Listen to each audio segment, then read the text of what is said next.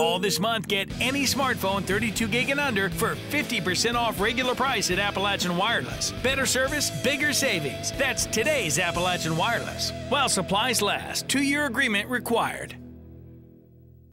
February 1st is recognized in the sports world as National Signing Day. It's the first day in which student athletes on the high school level can formally make a written commitment to the college of their choice and receive a scholarship to continue their athletic careers while furthering their education. As we go around the region to local schools to check out these student athletes sign the dotted line, we head to Belfry first, where 5 athletes are rewarded for their efforts helping lead the Pirates to 4 consecutive state championships. It's just a dream come true for me. It's something I've always wanted to do. You know, growing up here in Belfry, you live, eat, and breathe football around here. So knowing I'm going to play college football and carry on the legacy that we've brought here just means everything to me in the world. I really feel like Belfry is kind of like a college prep school, really, because I feel like all the stuff I've learned here is just going to help me have a smooth transition into college, and it's going to make them easier than a lot of people that didn't play at a school like Belfry. But I'm in Richmond, I feel like I'm at home, and I think it's the best place for me where I can be successful at. Crazy, it's an unbelievable feeling because not too many people, I think it's like 3% of all high school athletes get a full scholarship to play Division I football, and I think even less is to play Division I football, but it's really a blessing to be in this position.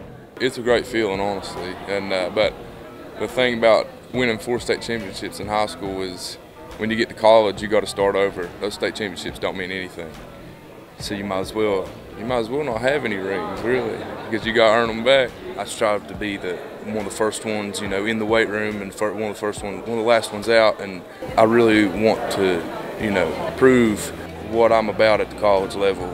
I think every college program wants to win, and with us having a winning background, that can help carry that winning success over to EKU. It's not about me, and you know, like Coach says, it's not about us. It's just about leadership and carrying your work ethic throughout life, not only on the field but in the classroom too. Growing up as a kid, this is one thing I wanted to do is take my game to the next level and not only play in high school but play in college. So it feels good knowing I got the chance to. Well, I hope to bring the championship mentality to Cumberland, and I know there's some other commits that were state champions, so that's our main goal is to go in with the championship mentality, work hard, and hopefully bring the winning mindset to the team. Turning our attention to Kent Phelps at Paintsville High School, a kid who made his decision prior to the 2016 football season and kept his promise as he signed with Wofford College today out of South Carolina. It's a great feeling. I mean, ever since I was in about 2nd or 3rd grade, that's what I wanted to do, and it's just awesome being able to achieve my goal and be able to play. I fell in love with Wofford when I first went down there. The campus is beautiful, the academics are top-notch, and the coaches are great, and they always have been to me. I think I'm going to be able to bring a lot to them. I mean, people overlook Eastern Kentucky quite a bit at the next level, and I just feel like we're just as good around here than everybody else is in the whole state or nation. And I just feel like I'm going to be able to go down there and contribute quite a bit. Clay Sloan decided he would suit up with the Tigers next season as he plans on heading to Georgetown in the fall to join his fellow teammates who helped lead the Panthers to their first football championship in over 20 years back in 2015. Friday Night Lights is something that you remember forever, and it's kind of disappointing it came to an end, but I'm excited about what lies ahead. You know, I'm a proven winner. You know, we brought a state championship here. Just as guys, we like to compete, we like to win, so I think I would like to bring it every day, try and win some games. Head coach Al Holland Jr. and his coaching staff at U-Pike brought in a talented class of 41 student athletes to the Hoop facility today as each signed their letter of intent to join the Bears. U-Pike is coming off their best season in quite some time after they defeated Georgetown in the final game of the season to win their share of the Mid-South Conference East Championship. But as this time changes, and as you sign your letter of intent, this is the decision you made for the next 4 to 5 years. There's going to be highs, there's going to be lows, but we're going to stick together through thick and thin. We've now turned the corner to win conference championships. The day in and day out, you got to put the work in. This is a great opportunity for me. As many people know, my mother, my father, they didn't go to college. I'm first generation. It's something special for me to come up here and do something for myself and make a future for myself. It's a privilege to play at home.